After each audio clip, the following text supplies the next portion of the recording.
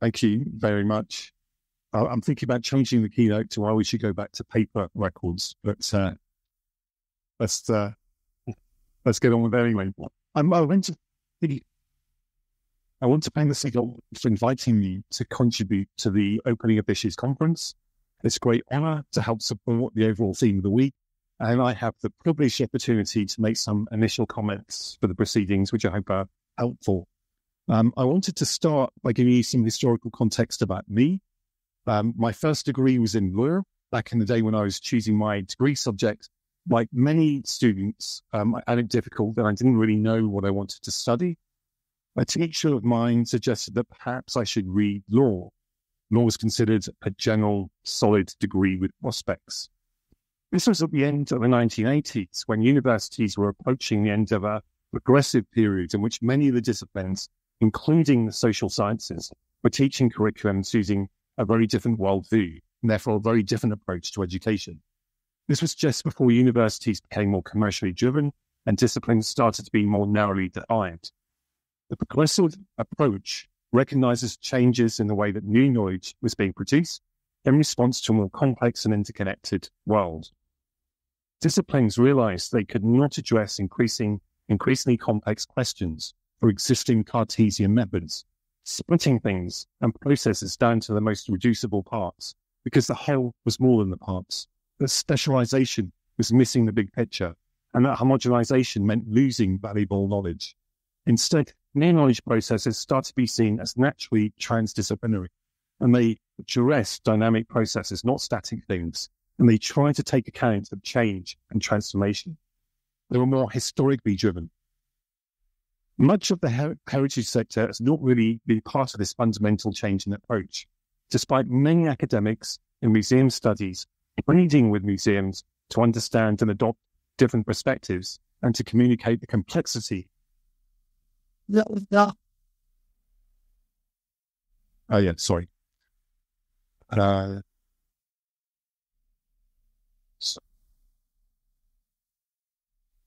I've gone on to the next one.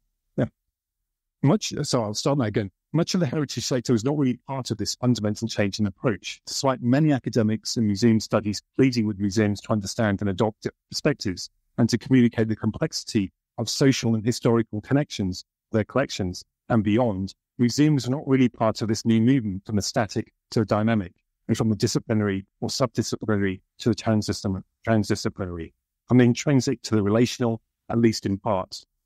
A conference was even held and a book produced called The Two Art Histories, comparing the approaches of social history-orientated academics and that of materially-orientated curators. So I'm going to go to that. Lecturers running the course that I was on felt it to be a good year. Learning the statutes and case law and how to navigate the courts was not enough. Students need to understand how law related to society as a whole. The degree was called Law in Context. In family law, it was not enough to know the legal technicalities of divorce, and it was important to understand the history of property rights for women, the causes and impact of domestic violence, and the effect on law on children and changing attitudes towards the constituted family. It was not enough to be able to technically advise someone arrested at a police station. You needed to understand the bias in the system, the motivations behind the laws, like stop and search, and the implications generally of new criminal laws and for human rights and civil liberties.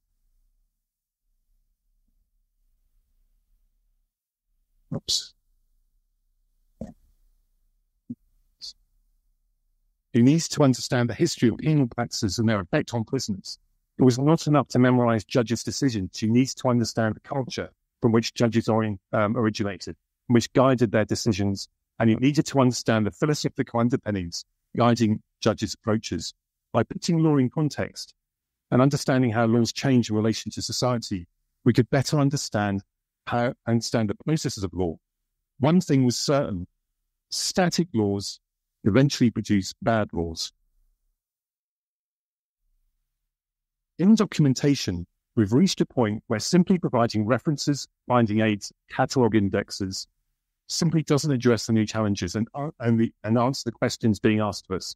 And they don't address the challenges of communicating and interacting with larger, more diverse communities in modern information infrastructures. The world and society has changed, but some of the fundamental rules and rules which govern museum documentation have remained relatively static, and static documentation at some stage produces bad documentation. It also reflects lack of direction in terms of the social role of museums, particularly in a global digital knowledge society. A famous 20th century British business consultant, Peter Drucker, who coined the phrase knowledge worker and advised businesses on transitioning to what was once called a knowledge society, a term that's rarely used today, said that knowledge has to be improved, challenged, and increased constantly, or it vanishes. Anthony Griffiths, a former keeper of prints and drawings at the British Museum, and who sponsored the museum's collection online system, a project that I managed, said that a system constructed for inventory purposes was absurdly limiting and dangerous. He talks about keeping records in line with the latest scholarly information. But progression also means expanding the categories of knowledge to reflect social needs. Addressing the needs of wider audiences means clearer and explicit meaning, addressing significance and relevance, and accepting contributions from external communities.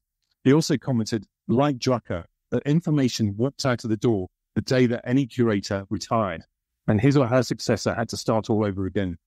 Now documentation needs to be continually changing documentation, and it needs to be constantly contextualizing and interconnecting to answer bigger questions. The subject of this talk is documentation and social responsibility. The theme of the conference is documentation, knowledge, and linked data. All these aspects are interconnected and point to this new approach to documentation, and in particular, the sophisticated structured forms of digital documentation. If we are going to use linked data as a medium for documentation, then we need to understand how it communicates with people and supports knowledge generation. Structured information has become a crucial part of digital information infrastructures, and all museums, large and small, have become global communicators. But the internal processes of museums have not evolved to address this type of global communication on the web of data. Our public data publication processes are just that, publications of existing forms of data based on information systems and standards that reflect a data administration approach that doesn't address the wider categories of knowledge necessary to fulfill new educational needs and address social responsibilities. It's become clear that we've built up a legacy of documentation records that are anachronistic, lacking adequate context, and which embed racist, sexist, and generally discriminative narratives both implicitly and explicitly. New technology does not by itself change this, and I don't say this lightly, and I'll produce examples during this talk. Language is one issue, but others include a lack of attention to historical and social research, which should be used for contextualization, correcting and remedying omissions. The lack of new and important categories of knowledge, going beyond the traditional intrinsic museum record, is highly problematic both internally, because it inhibits the progression in back-office processes, which themselves become anachronistic, and externally in the strength of our relationships with communities interested not simply in objects in themselves, but with the knowledge that surrounds objects, a semantic network of information. Documentation should be a continual process, and there should be little difference between practice, knowledge processes, and what we call research. The fundamental role of the museum in assembling objects and maintaining them within a specific intellectual environment emphasizes that museums are storehouses of knowledge as well as storehouses of objects. The objective of this talk depends on the extent to which we understand the potential value of documentation as a social asset, a prioritization in dealing with diversity and inclusion, and a commitment to the removal of institutionalized discrimination leaked in by previous documentation methods, technologies, standards, and management practices. As Ray Bradbury alludes, we are now regularly pumping out data to the web which is lacking in real substance and integrity. Cram them full of non-combustible data, chop them so damn full of facts they'll fill stuff, so absolutely brilliant with information they'll fill their thinking, they'll get a sense of motion without moving, and they'll be happy because facts of that sort don't change. Don't give them any slippery stuff like philosophy or sociology to tie things up with. That way lies melancholy. I will argue, for example, that only semantic knowledge systems moving away from databases can provide a progressive documentation strategy, because traditional databases lack the necessary semantics and the ability to accommodate transdisciplinary interconnections or adequately represent historical change, and should be phased out as part of our new definition of documentation.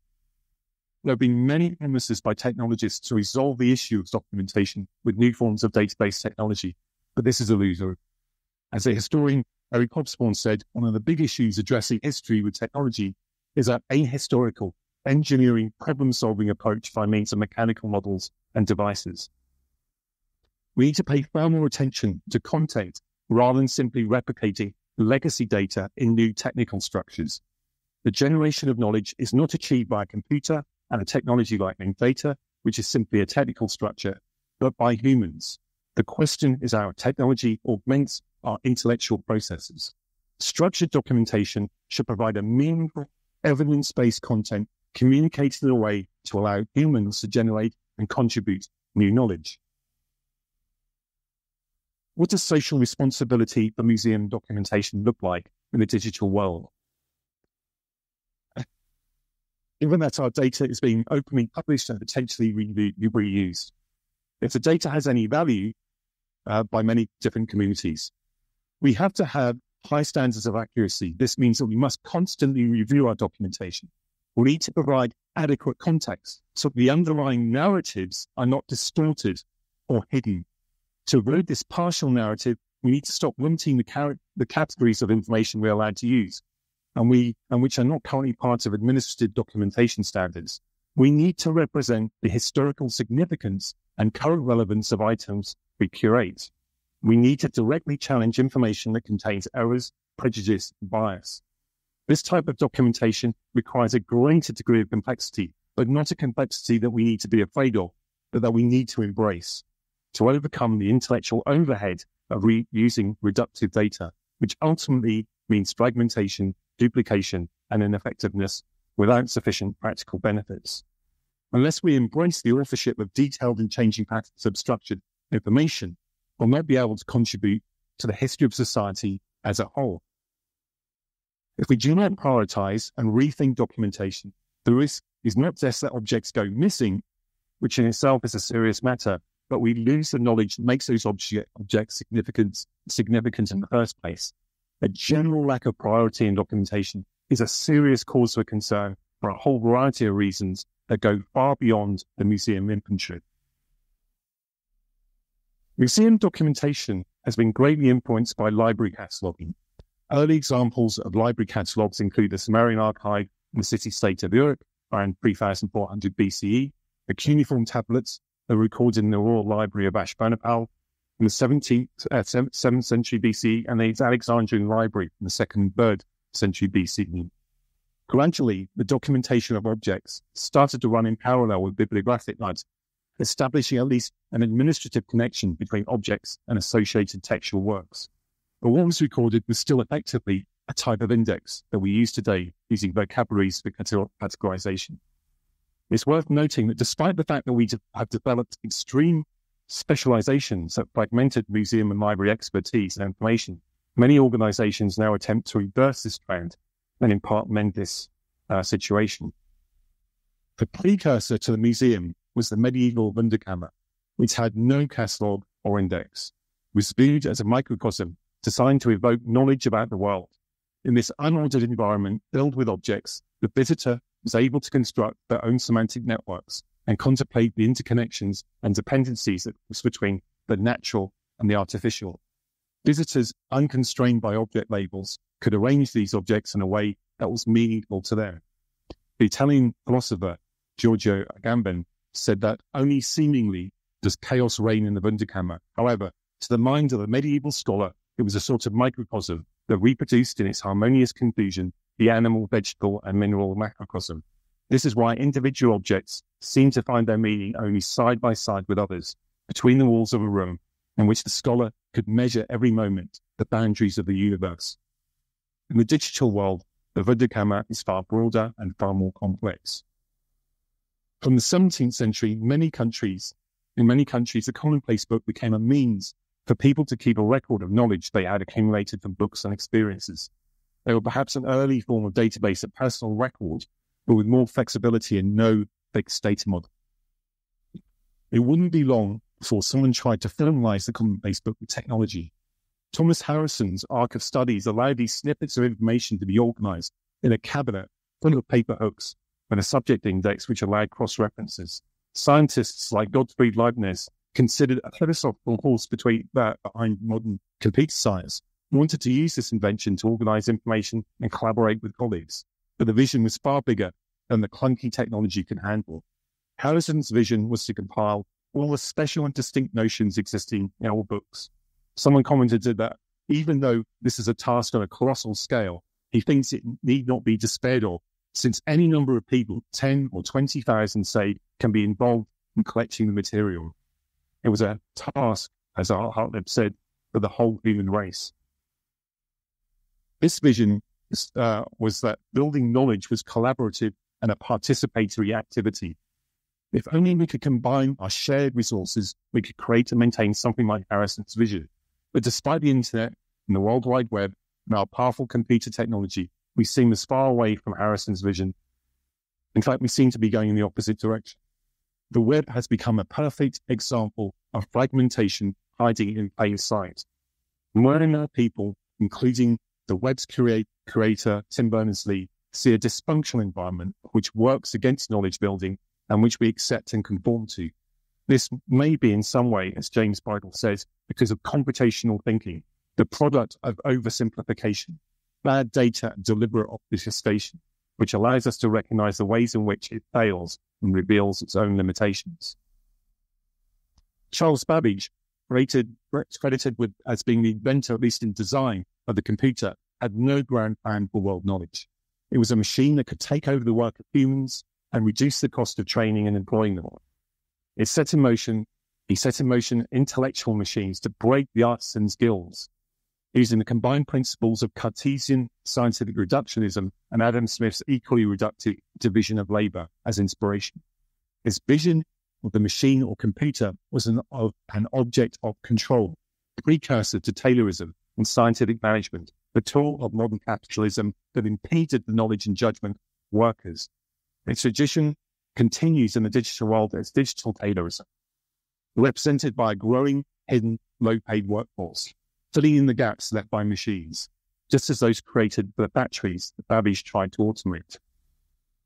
However, as a new optimistic modernist vision appeared in the 20th century, the vision of Thomas Harrison's Art Studies was taken up once again by Paul Otlet, who laid the foundations of modern information science.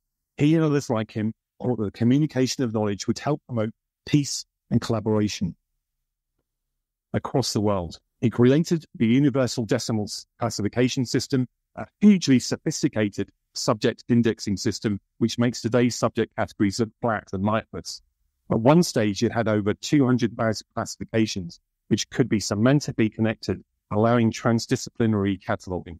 Its Mundanium, an information city, would facilitate peace and common understanding.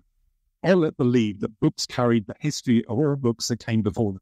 They overlapped with one another, repeating and amplifying, but at the same time expanding and changing knowledge over time. Science was historically driven. Books represented an evolution of knowledge. Otlet said that books conserve mental energy. What is contained in books passes to other books when they themselves have been destroyed. And all bibliological creation, no matter how original, how powerful, implies redistribution, combination, and new amalgamations from what is previously given. Books contain an evolving dynamic, building a provenance of knowledge. He created a new technology, the microfiche system, a temporary mechanism that he anticipated that people would eventually access a Mundanium from devices with screens in their own homes. Today, the classification is still used in organizations interested in detailed information exchange across national borders and languages. However, regardless of the sophistication of its index, it is still ultimately an index, unable to represent the social, economic, and political context in which these subjects existed. It was still mundane. In archiving, the concept of conceptual reference means not only a physical arrangement, but their collections are organized using an intellectual arrangement, which is derived from an understanding of the historical context in which things or processes are created, used, and connected. And those intellectual arrangements will change over time as new knowledge is discovered. Going back to the computer, the database was invented in the 1960s by Charles Backman. It was then called the Integrated Data Store. He wasn't an academic, but part of a new generation of computer engineers working in commercial data processing departments. His motivation was not even close to that of Harrison and Otler.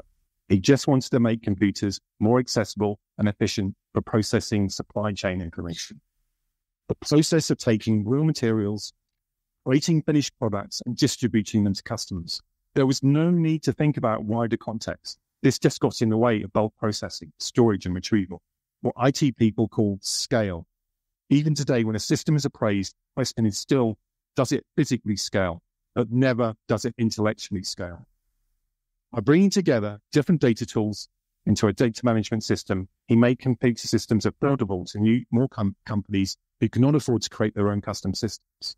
It was the beginning of a growing demand for off-the-shelf products that took a function and created an intrinsic model aimed once again at reducing cost of ownership to the owner of the capital.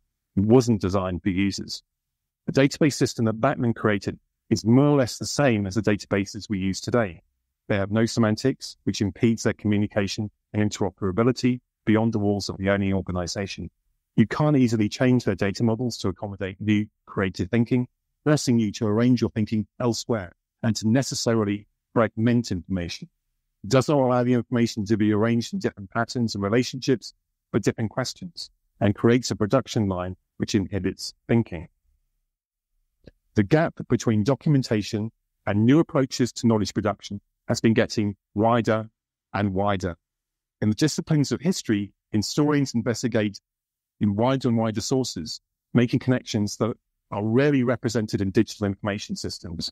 But we should be far more aware of how scholars now work and to capture more of the information they produce. Scholars investigate questions for long periods of time, collecting vast and varied information.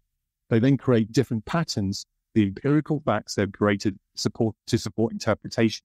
And finally, these interpretations are converted into textual narratives. The patterns and relations of facts are lost, but they really should be documented. These investigations involve abstractions from the real world and from real-world sources, and there's a direct connection between those sources and the abstractions and notes that they make.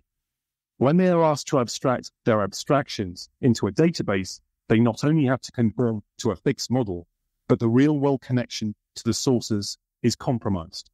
This is known as a theory of instrumentation. It therefore doesn't support the skills and knowledge of people working in documentation. Database systems are designed so that they can only deal with one function. Their lack of formal semantics limits the complexity of the data they can practically manage. Language structure is the basis for accurate orientation in the world, so long as it displays relevance with respect to the structure of the fragment of reality to which it refers. Establishing this relevance is not possible in any other way than through empirical findings. Without them, the meaning of the linguistic structure and the actions based upon it become irrational and inadequate. Ultimately, reality coerces adjustment, although this is done at great expense on a trial by error basis, which is always connected with a high risk of failures which cannot be undone. And that is not the territory. Words are not the things they represent. The technical explanations of how digital communication is conducted is based on Shannon's theory of communication, which is purely focused on whether a message can be transmitted and remain intact when it is received at the other end of the communication. This theory is liberally explained in digital humanities courses, but in no way does it explain how meaning is generated in the receiver. This has been called the information paradox. The answer is that knowledge is generated by the receiver using the references that they know, like an Agamben's Wunderkammer. But in the complex modern world of digital data communications, we need to provide more meaningful reference. Quoting Martin Dürr, knowledge is a particular relation you can relate to its reference and you can justify. No machine can recognize a referent. Therefore, only humans can know. All scientific and historical knowledge is based on evidence. Encoded knowledge is information. Processed information becomes new knowledge in the recipient if the relation to the reference is preserved and the justification back to the original evidence is transparent. This is a strong aspect of CIDOC CRM. One of the reasons its use continues to grow. It is a dialectic necessity, a logical solution to the contradiction of information without knowledge. It meets the demands of a new documentation. No computer system will be perfect, free from constraints, but we can do much more by adopting semantic relational systems of documentation and empirically benchmark our language, and which can better represent our sources or evidence. Linked data is a broad term, but precisely it is just a technical metamodel, a structure for carrying data, albeit through the web of data. Linked data provides a vehicle for semantic networks, but it's the content that we must ultimately be concerned with. If structure rules over content, then we can... Well, it shuts. No. The machine that no yes. Okay. I don't have to change.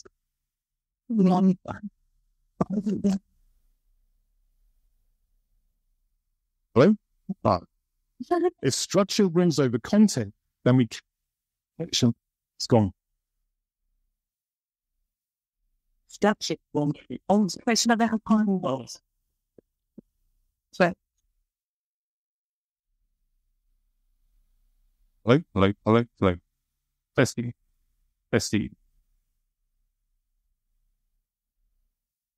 we don't map on one word. Means then more.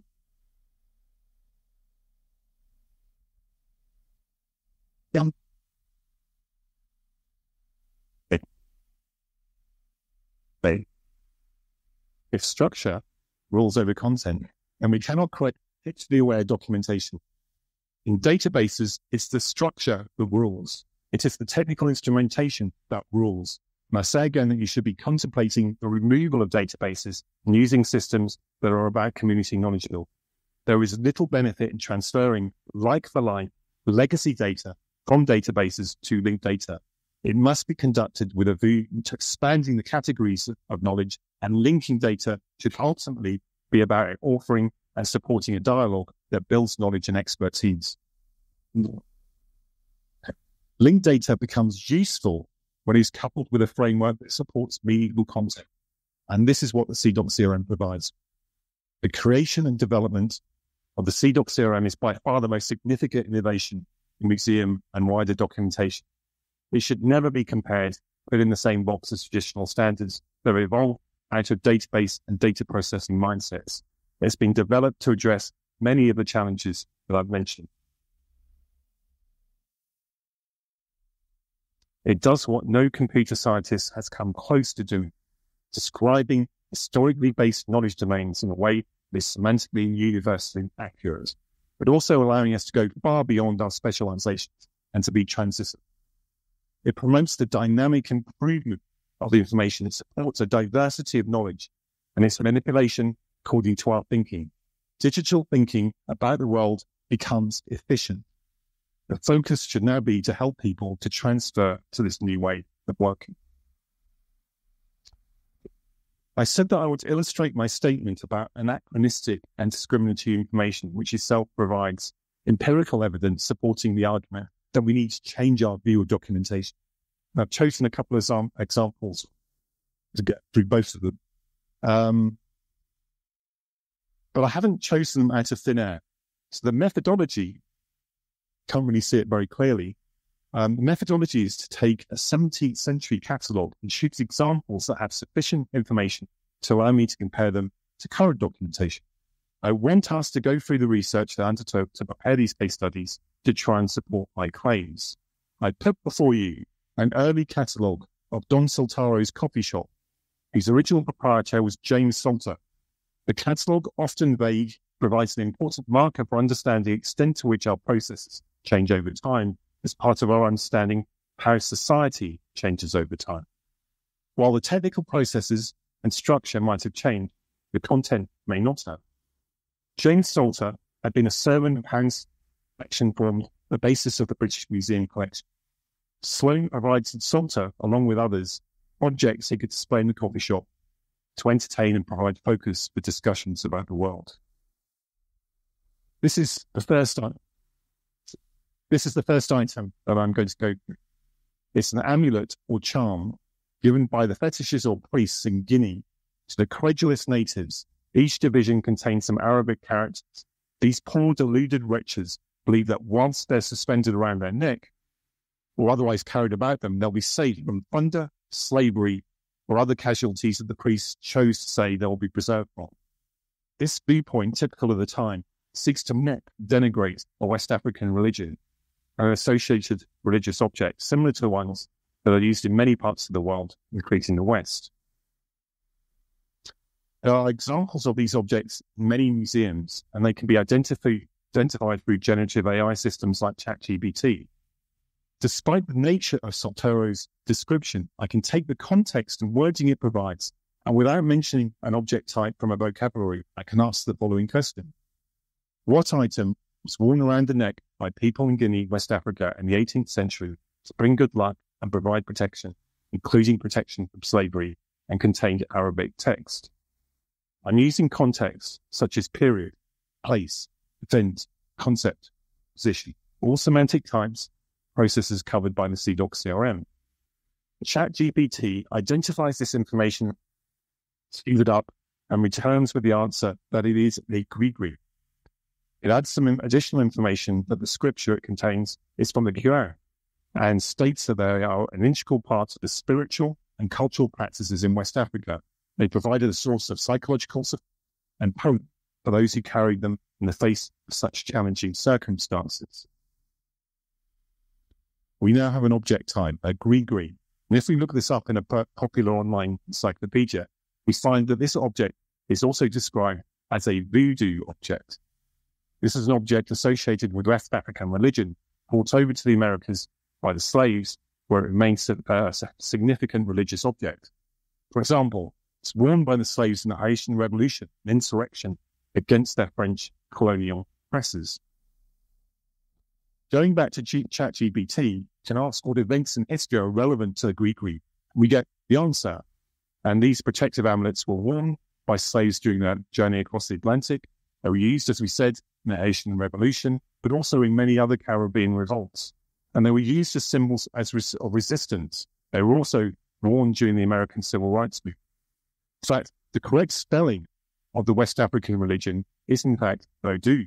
The word voodoo, as scholars have investigated, is a Western word that is used to promote a negative image and is now used interchangeably without distinction. It's become ingrained in our culture. If we go back to ChatGPT and ask the question, is voodoo a Western construct? We have to be careful. Our meaning is not clear, not explicit. The question is interpreted in terms of the religion, not the spelling. It simply says that voodoo is a valid religion originating from Africa and associates it with other spellings including voodoo. If we ask a more precise question, the word voodoo is the word voodoo a Western construct? Then this is now understood in the right context as a Western world, but at most just a simplification or a variation of the original voodoo. If we then ask whether the word voodoo is racist, the answer is not inherently, but it is associated with portrayals of African and African diaspora religions and their practitioners. In some cases, the term has been associated with harmful and offensive stereotypes in popular culture and media. However, we know there's been a large amount of material that tends to associate Black communities with criminality and activities designed to generate fear. In this piece on JSTOR Daily, it states that since slavery, tales of voodoo helped establish Black criminality as a social fact, and ultimately Reconstruction-era public voodoo narratives helped cultivate the ground for and served at least as a key forerunners to the public narratives of the Black beast rapist, which defended Southern political violence for generations, Black disenfranchisement and legal segregation in Louisiana. If we go to another source, like the African version of Microsoft Encarta, it explains that voodoo includes spellings such as vodun and voodoo, derived from a word for God and spirit, but never voodoo, the sensationalist and derogatory Western creation Voodoo is a comprehensive system of knowledge that has nothing to do with the simplistic and erroneous images of sticking pins into dolls, putting hexes on adversaries, or turning innocents into zombies. It is an organized form of communal support that provides meaning to the human experience in relation to the natural and supernatural forces of the universe. We can clearly see how voodoo has been ingrained to the point of irony. In Wikidata, however, although there is an entry for voodoo, the same concept is also known as voodoo, which is seen as an alternative spelling. The image used to illustrate it is from an 1894 book of the world cultures called Ritpath's History of the World, and the image file uses the word voodoo. The Ohio State University digitally published the book as a historical record, saying Ritpath avoids the extreme Eurocentrism of many contemporaries, but nevertheless operates with explicit notions of racial hierarchy. He often refers to Africa as the dark continent and Africans as savages, yet this is a source for the information for this record. In Wikimedia Commons, the book is categorized as scientific racism, but as I say, is still used as a source. Most scholars agree that voodoo should not be used and tell us the extent to which the word voodoo has been used as a tool to demonize and belittle. But museum documentation is silent on all of this. They clarify and resolve nothing. They reduce the object to a static thing with no history or no significance. They make no comment on the relevance of the object in the present. There is a lack of interest in providing context that this object necessitates for anyone coming across it online or indeed in the museum cabinet. Unlike ChatGPT, this record is hard to find in the catalogue. It can't be found by the words gree-gree, and it can't be found through most of the context provided to ChatGPT. This record illustrates important omissions, and there's no real way of adding them because it's in a fixed structure. Alfonso Constanzo was the leader of a drugs gang which committed brutal murders and eventually led to the death of an American citizen. He was associated with being an occultist. The book that you can see here, written by a journalist, is cited by scholars as having no basis in evidence or reality. There is no evidence of any association with African religions or that Constanzo based his reign of terror and death on it. But these associations are put forward under the headline of voodoo. This record documents many of the many papier-mâché figures used in the Day of the Dead celebrations. The Day of the Dead holiday both celebrates and honors friends and family who have died. It's part of the UNESCO list of intangible cultural heritage humanity. Yet the book is cited here, perhaps partly because of the equally erroneous links to the religion of Santa Marta. Constanzo had a statue of the saint, which itself has a different history to the Day of the Dead and is a growing religion, but it is not a deep devil-worshipping cult, quite the opposite. This represents a particularly poor example of documentation and a lack of duty of care to provide accurate information, absence of discrimination. The author of the record has decided to put in the curatorial comments a reference to the book called A Nightmare Tale of Drugs, Voodoo, and Death in Mexico for a description of narco-Satanists. There is no context or explanation why the visitor might want to use this book and the purpose, but the association is made and it shouldn't be there. Alfonso Constanzo's criminal cult is linked to voodoo and Santa Muerte, representing a similar pattern of racist characterization. Both voodoo and Santa Muerte have been misappropriated by journalists, politicians, churches, and in this case, a museum. In the television series Penny Dreadful, the researchers Kate Kingsbury and Andrew Chestnut point out the facts presented depict Santa Muerte as a so-called chaos demon.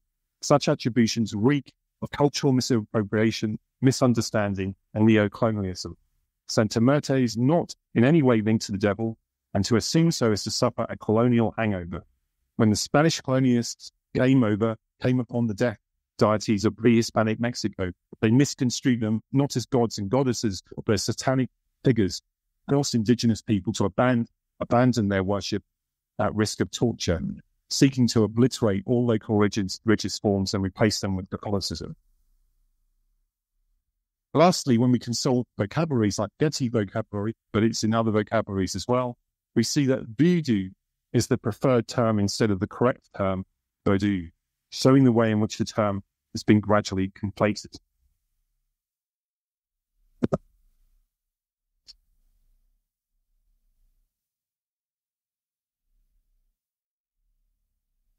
I have another example, but I'm going to cut that one out because of the time that we spent this morning with the technical issues.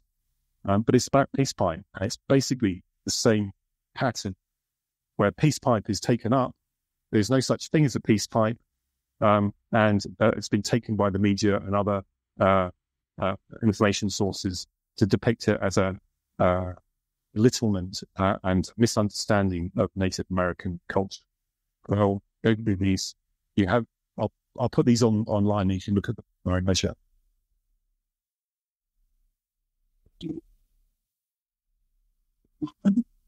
So I'm going on to change that. So there are a number of reasons why I wanted to highlight these issues in the keynote. The first is there's a problem talking about these issues. I attended one online meeting which discussed the lack of transparency on the subject, turning the record button to off, conscious that talking about these issues might lead to problems with their employers. Many museums have initiated projects which address some of these issues, but very few of them have integrated them into the everyday processes of their organization. On the one hand, it's a recognized problem, and on the other, public conversations are seen as problematic. The second reason is that for some time now, CIDOC has been developing a documentation framework that is capable of at least helping to resolve the documentation issues that I've been highlighting, the CIDOC CRM. But it will take a lot more. It will need organizational backing in organizations where senior management are unaware of the possibilities. It will require the right systems in a sector dominated by traditional database collection systems. It will require a new way of thinking about documentation and a reversal of the decline in documentation passions. And it is likely to need a new approach to participation in the writing of documentation. There is a huge, large legacy that fixing the problem is likely to require participatory approach, which goes back to educating senior management. It also needs to highlight projects which are already making changes in their approach to heritage documentation. And I wanted to discuss quickly two current initiatives. One is a collaborative research project, and the other is an institutional system. The research project is SPARUS, a consortium with 14 European and North American art historical photo archives. In between them hold 28 million documentation records. They are or have been funded by the Mellon Foundation, the National Endowment for the Humanities, and the Crest Foundation. Bringing together legacy records is itself a painstaking task, since all the organizations, despite fixed standards, use different data models, and over the years, data management rules have been broken. However, the first phase of data has been migrated to the CIDOC CRM, where semantic precision is reexerted, which necessarily resolves the data issues that exist in systems with no formal semantics. In other aggregation projects, the aim has been to create a common denominator model, a union catalog, in which, as I've mentioned, homogenization leads to the loss of knowledge, and in some cases, its distortion. It becomes a one-stop reference site or finding aid, and then itself becomes static.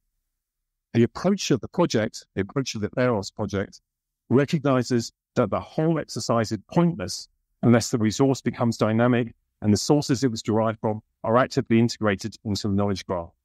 The second stage of Theros is to provide an interactive referee environment in which the contributing organizations and others can start to expand the categories of information and add their ongoing work and thinking into the system.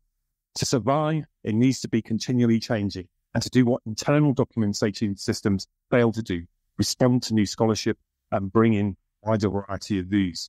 Will allow structured arguments, allow the data to be arranged in different ways to support different viewpoints, support uncertainty, and be able to make use of a new CIDOC CRM extension new CIDOC CRM extensions like CRM Influence that help represent transformation and change, and which allow researchers to show multiple sources of influence or causation.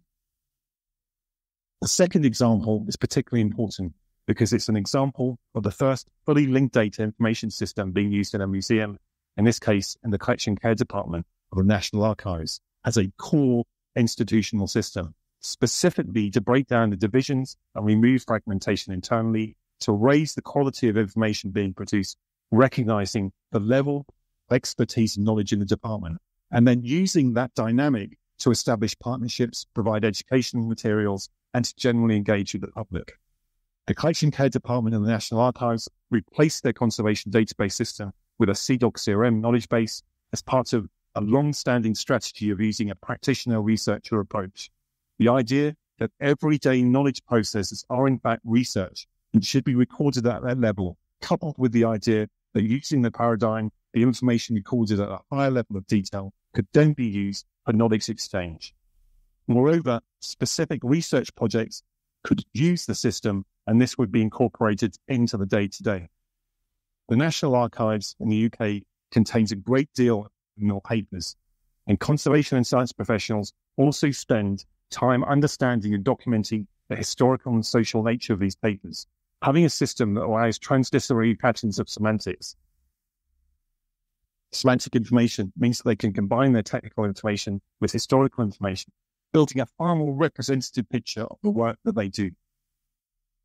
In addition to enhancing the level of information recorded about day-to-day activities, a broader knowledge base sits as another layer above, connecting to the day-to-day knowledge. It records methods and techniques, and also historical context, information the department builds up either through its normal program of work or through additional funded research. In this way, they can show how the department and its approaches change over time. The knowledge base will change, and therefore day-to-day activities will reflect this change, connecting to an updated part of the knowledge base. The system will provide a provenance of knowledge useful to new, existing, and future members of the department, but also, through planned access, provide a knowledge base for people outside the organization. Detailed conservation and scientific information can be stored and visualized, but at the same time, people can become the modelers of their own data and associate information to provide the context that makes the platform a valuable social resource, not simply an administrative database.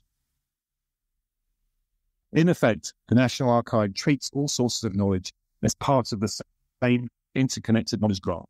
This means that when they are funded externally, they can demonstrate that all the outputs of research are incorporated into their core processes. Even specific applications developed for particular purposes become part of the same system, whether internal or external.